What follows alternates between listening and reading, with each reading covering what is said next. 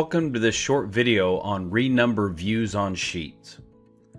The Renumber Views on Sheets command allows me to go into any sheet and renumber the views. So for instance, if you look at my sheet here, the top one is 2, then it goes to 1, then 4, 5, 6, and then over to 3.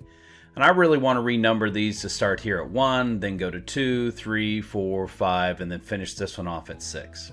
So to demonstrate this, we're going to come up here to the Kobi Toolkit ribbon. We're going to go to the Renumber. Below that, we're going to select Renumber Views on Sheets. The Renumber Views on Sheets dialog box comes up. In here, we can add a prefix or a suffix. We can either renumber them by alphabetical or numeric, so we're going to go numeric. We can specify the format.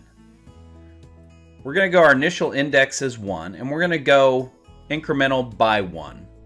And then this option here says force overwrite, swap mark.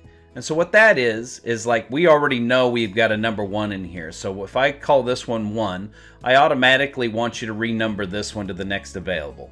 Okay? So we're going to go ahead and select mark here.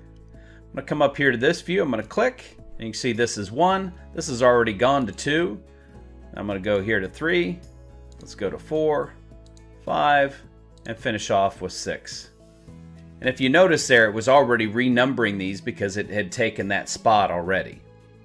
This concludes this short video on Renumber Views on Sheets. I hope you enjoyed it, and thanks for watching.